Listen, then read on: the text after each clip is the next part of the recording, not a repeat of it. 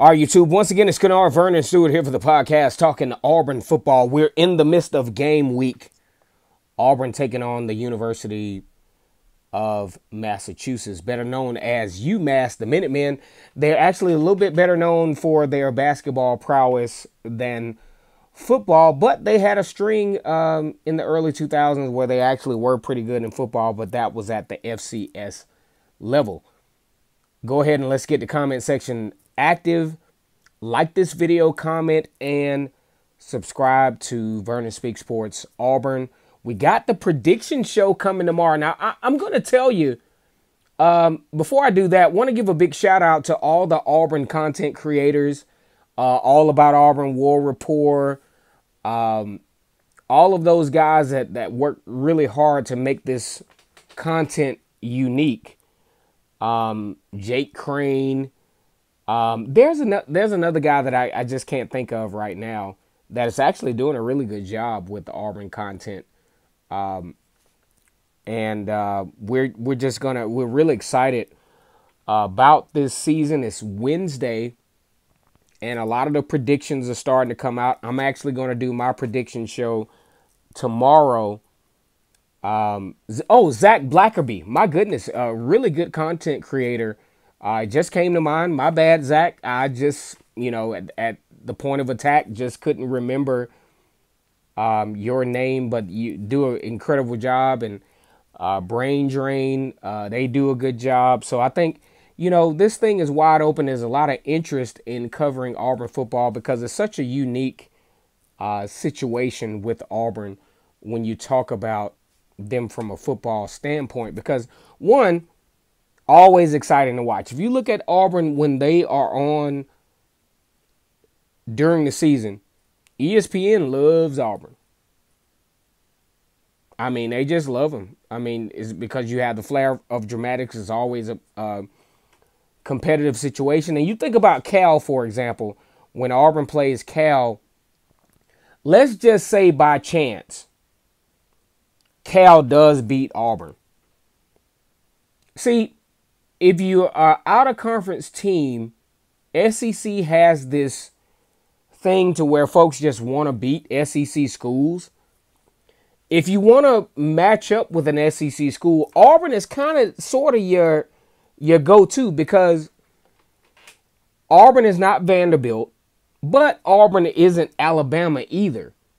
So if you beat them, it gives you kind of a notch on the belt because, look, Auburn historically has competed very well in the SEC, several SEC championships, 2 national championships, a handful of SEC appearances, a handful of undefeated seasons. So if you beat Auburn, it still gives you that notch under your belt. Let's say, hey, we beat a good SEC team.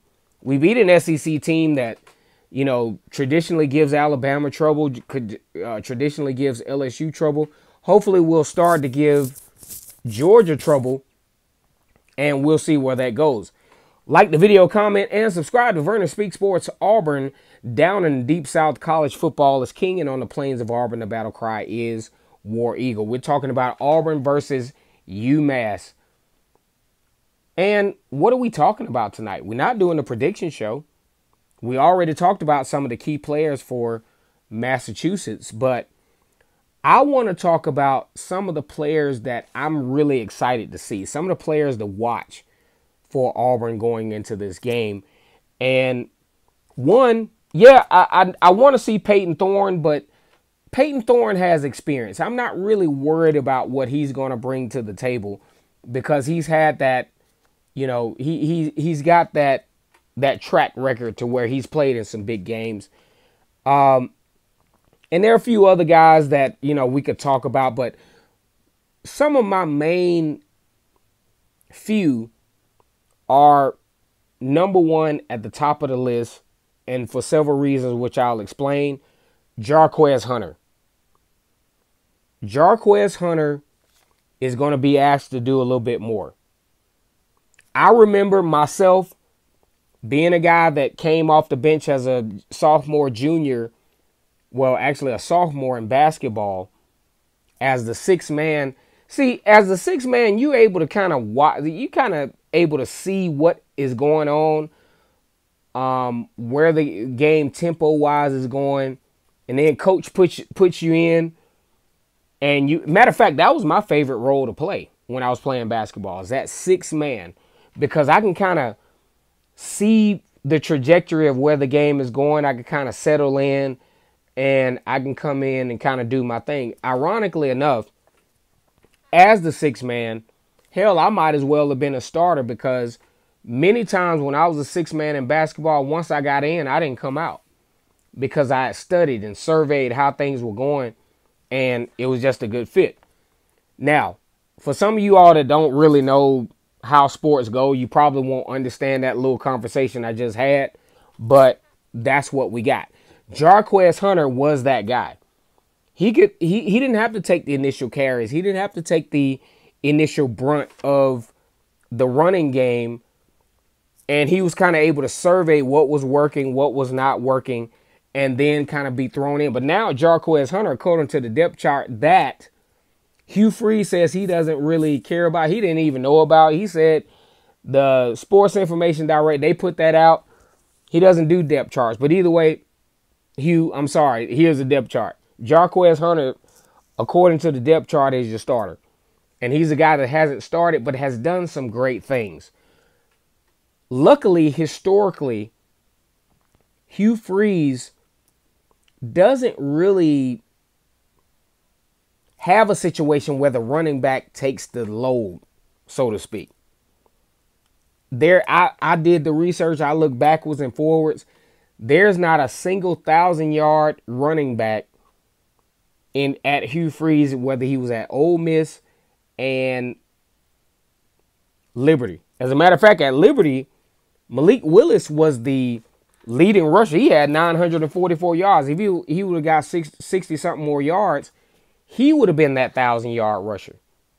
So Jarquez Hunter, I want to see where he fits in this, especially with having Damari Alston and Brian Battier. I just want to see that. And Sean Jackson is going to take some of the load.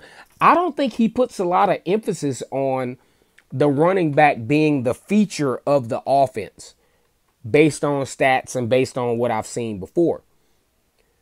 The next guy up, I think Jarquez Hunter is going to be magnificent in this offense. The next guy up is Damari Alston out of College Park, Georgia. Had some flashes of productivity last year. I want to see what he's going to do.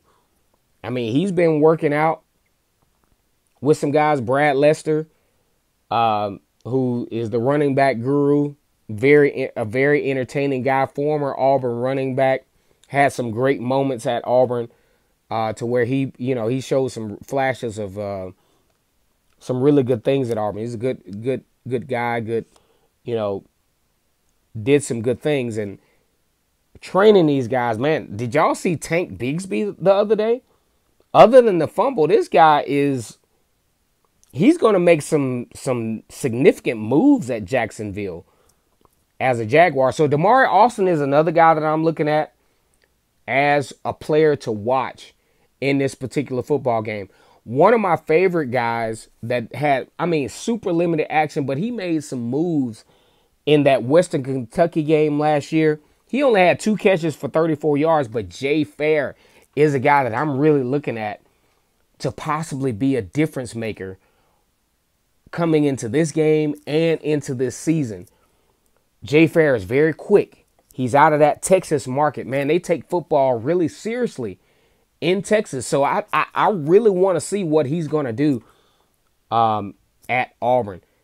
On the defensive side of the football field, I'm looking at the defensive line as my point of reference, as my favorite, some guys that I'm looking at to watch. Kendrick Falk, a freshman out of Holland Home in Alabama. He's not a starter, but he's second string. I want to see what he's going to do. Highly recruited, highly touted. I think he could possibly be a huge addition to this Auburn defense. And last but not least is Elijah McAllister out of Vanderbilt, that Jack linebacker. That Jack linebacker is so important because they're asked to do so many things. They're asked to rush the quarterback. They're asked to anchor their side of the football field. And every now and then, they might be asked to cover the cover the running back in the flat, or cover the flat every now and then. Elijah McAllister has earned that starting position, was one of the transfer recruits for Auburn. We're going to see what he's going to do. Like this video, comment, and subscribe to Vernon Speaks Sports Auburn. And as always, it's great to be an Auburn Tiger, War Eagle.